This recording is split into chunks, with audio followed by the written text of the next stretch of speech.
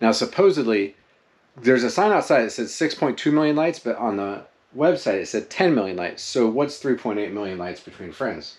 Right. Right? So there's a bat house over here. There's another bat house. There is a treehouse that was built by treehouse masters. So the waters here are extremely black. It's kind of freaky. I don't know about the alligator though. The gentleman said, yeah, there's alligators in there, but you're not going to see them. And that's fine with us. We don't really want to see them. It's a beautiful river. It really is. I mean, if you're in the area, this is something you should come to. Even if you're not staying at the music park, come over here. Go. Hey, hey, we're the Hintons. People see us hopping around.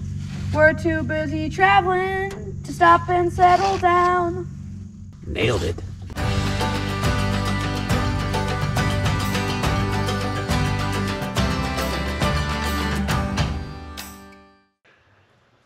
We're at this, we're going to get this right. The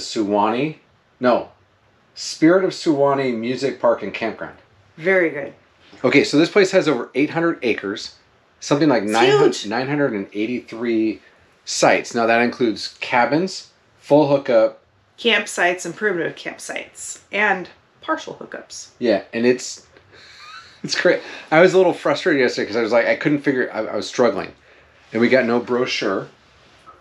We got basically like a little thing that for the mirror, and she said, "Do you know where you're going?" No, and we haven't been here.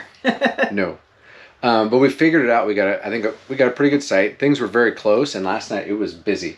I mean, it was packed. I mean, every site was filled, just about. Yeah. Probably 900 out of however many he said there were filled, and it was a little bit loud in some areas, but over here. It was nice. It was nice and quiet. And then this morning, everybody left. So in the area... I mean, literally everybody left. There's 4 of us left in the spot. Yeah. And there's, I don't know, there's probably 60 sites right here. There's 4. Is my beard okay? Mm-hmm. Does my breath stink? We just had tacos. I have taco breath. Sorry. Anyway, so it's a beautiful location. And then one reason why it was so busy yesterday, Christmas lights. Mm-hmm. I'm going to need to sit down. I'm going to pass out. I'm right here. Hi. She had to sit down. My breath was apparently that strong. No, it's migraine day. It's been 4 days in a row. Sometimes it's not. If you're a migraine sufferer, you can travel, but... Some days you just have to stay home and hang out until it goes away. Yeah. But tonight, okay, so tonight we're doing the Suwannee Lights. Yes, I purchased the tickets online. If you purchase them online, you get a discount. If you purchase them at the door, it's like $2 or $3 more. We got the military discount, so it was like $6 for each of us, and Corbin was $3. So the whole thing cost us what? It was $15 total because we had to pay for the truck too. Now supposedly, there's a sign outside that says 6.2 million lights, but on the website it said 10 million lights. So what's 3.8 million lights between friends? Right. Right? But we're going to go do that. It's supposed to be about 2 miles long. It loops through, like they've closed down a lot of the campground, and you could see them from here. But we're going to go do that tonight. Yay. I love Christmas. I love Christmas lights. I love Christmas music. I love Christmas presents. So there's our decoration right there. But we're doing Christmas at Disney, and we're actually staying in a condo, so we didn't decorate because, well, we're not even going to be in the trailer. So, right. All right, let's go look at some Christmas lights. Woo!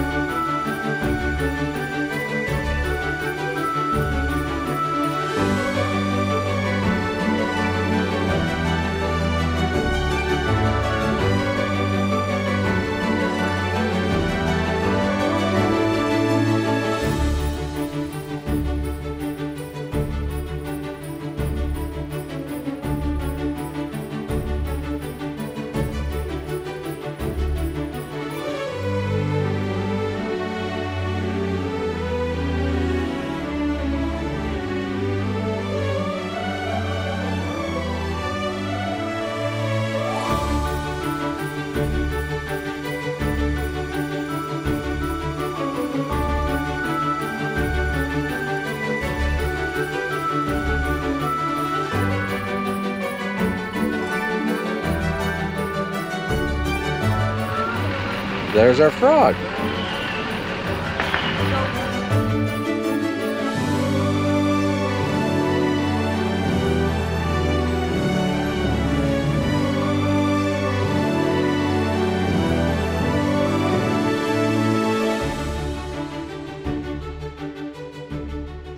Okay, that was fun. It was fun. It was like 20 minutes driving through, lights everywhere, millions of lights, beautiful. Literally millions. Anywhere between 6.2 and 10. Yep, and they have their own radio station, so you can listen to the Christmas music. We put it on the we had Sirius XM, so we just had it on Christmas channel. So it was a little staticky in parts. And then when you get to the end, they actually have a whole area where they've got, so at the country store, there's food, I think there's got arts and crafts and things for sale. They'll have Santa on some of the weekends coming up, getting closer towards Christmas, so the kids can see Santa. Yeah. We didn't do that because, well, we can just walk right over there. We'll probably walk over tomorrow night. Yeah. And hang out. So they do have a little walk-through section where they have their own little walk-through light section, so. So if you really enjoy this, make sure you give us a thumbs up and hit that subscribe button and notification bell. So you know when the next video is coming out.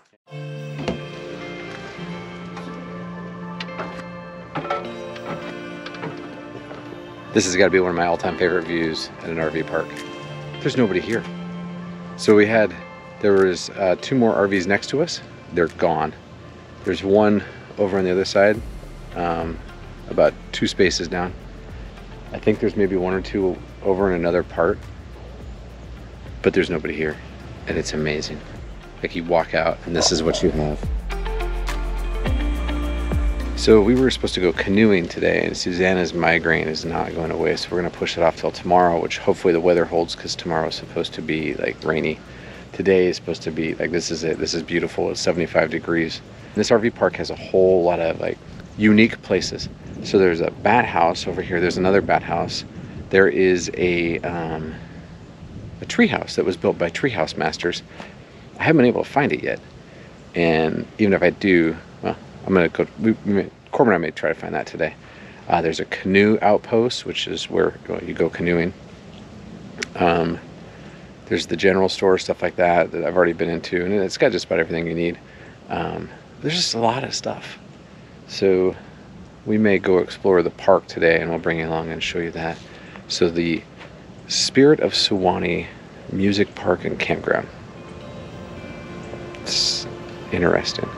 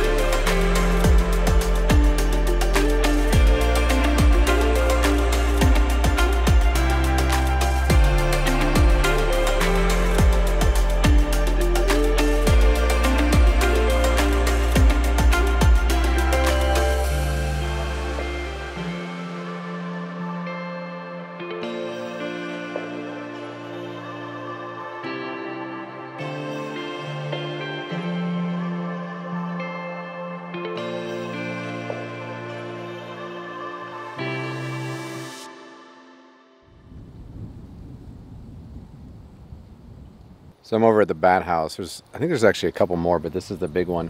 And as you approach the bat house, you'll notice the smell, which is kind of strong.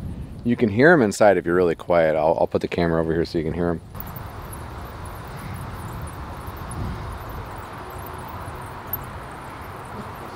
It sounds like there's quite a few in there, and judging by underneath here, it looks like they've been here for a while, creating their guano mountain. But I bet it really helps with the bugs, which may be why they're doing it. Because I imagine, it's kind of a swampy area in some parts, so I imagine they get quite a bit of mosquitoes around here. So we're out just kind of walking around today. Suzanne decided she didn't want to get out even though her head's pounding. I don't know how people just do stuff like survive with migraines. I get a little headache and I'm down.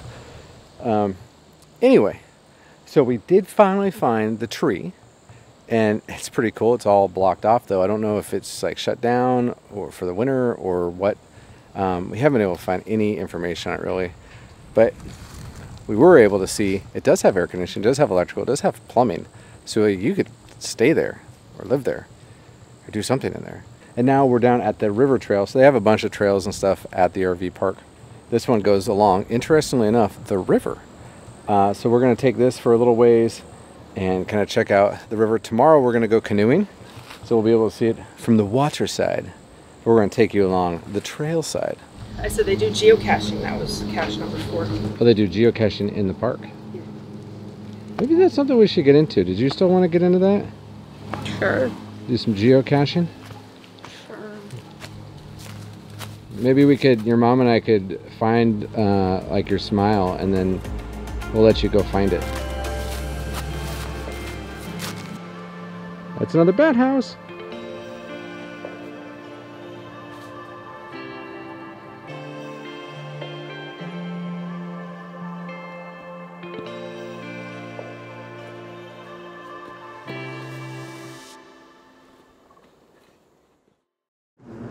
Going on a canoeing trip. What's that? We're going on a canoeing trip down the Suwannee River. We are going on a canoeing trip down the Suwannee River. So Susanna's still dealing with migraines. So it's just little dude and I today. And so we're going to the Suwannee Canoe Outpost, which is actually inside the Suwannee, or Spirit of Suwannee Campground, Music Park, the whole shebang.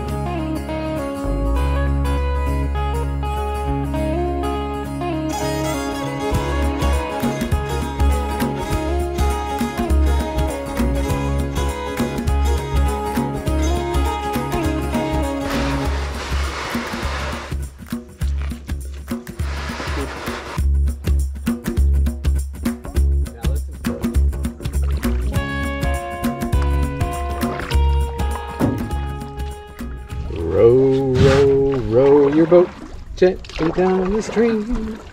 Merrily, merrily, merrily, merrily. Corbin's not helping me at all. So while we row our boat gently down the Suwannee River, I'm going to give you some Suwannee River facts. So the Suwannee River runs about 246 miles. It starts up in Georgia and makes its way south into and through Florida. And it actually used to be a part of I guess it was a separation of the Florida Panhandle from the rest of Florida. It's kind of cool. So the waters here are extremely black. It's kind of freaky. But that black is actually from the breakdown of all the vegetation. So, I mean, the river is surrounded by oaks and all sorts of other trees and plant life. And so that breaks down in the water at the bottom and gives it that dark tannic look. The Suwannee River averages only about 6.5 feet deep, except for during the rainy seasons and stuff. I guess at its deepest, it's about 22 feet. Why is the Suwannee River so popular? Well, it's actually one of the towns along its banks became Florida's first tourist attraction. It's called White Springs. And the town of White Springs is actually where the Stephen Foster Folk Cultural Center, and I probably got that completely wrong because it's such a long name, but that's where that is located. Corbin and I went to that the other day. Another reason that the Suwannee River is so popular is Stephen Foster's most famous song. I'll put a name to it up here, but he sings about this river.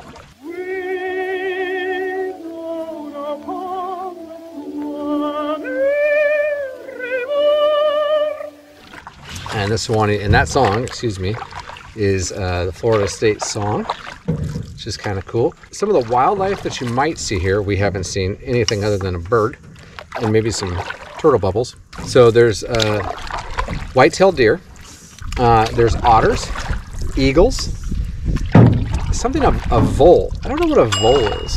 We'll have to figure that out. And then the Gulf sturgeon. If you've never seen a sturgeon, it is like this really cool prehistoric looking fish.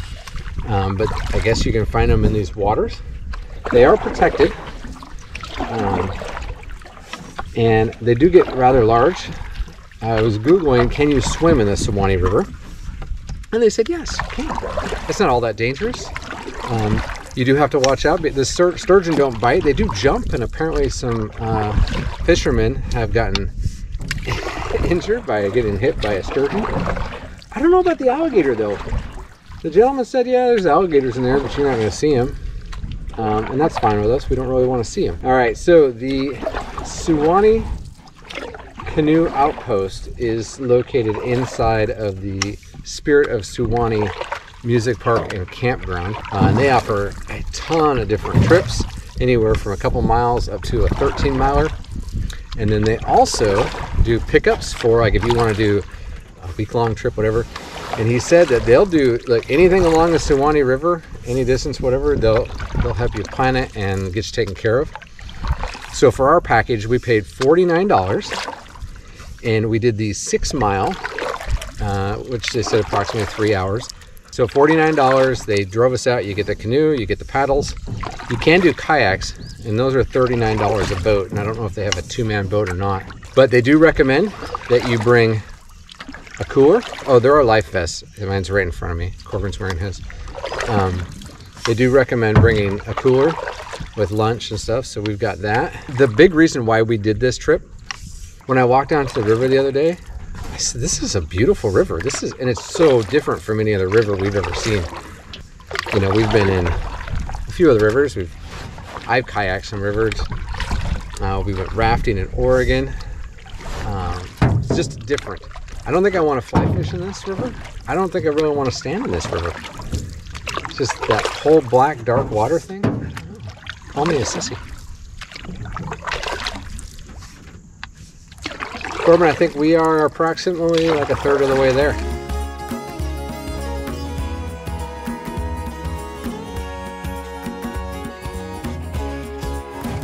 Alright, ready, Dad? Go. Hey, hey, we're the Hintons. People see us hopping around.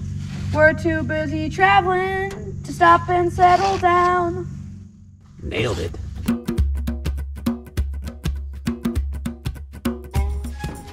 I got it. No, that's good right there. Good job. 12:54. It took us less than 3 hours. We only did one stop though. We could have done more stops, but it's just such a nice time just rowing. It's a beautiful river. It really is. I mean, if you're in the area, this is something you should come to. Even if you're not staying at the music park, come over here. I'll put the information up here somewhere so you can check them out. Now I'm gonna get out and drag a canoe. Thanks for watching. Thank you for watching. We'd love to share our journey with you, so hit that subscribe button and also the notification bell so you know when a new video is uploaded. And don't forget to leave your comments down below and hit the like button.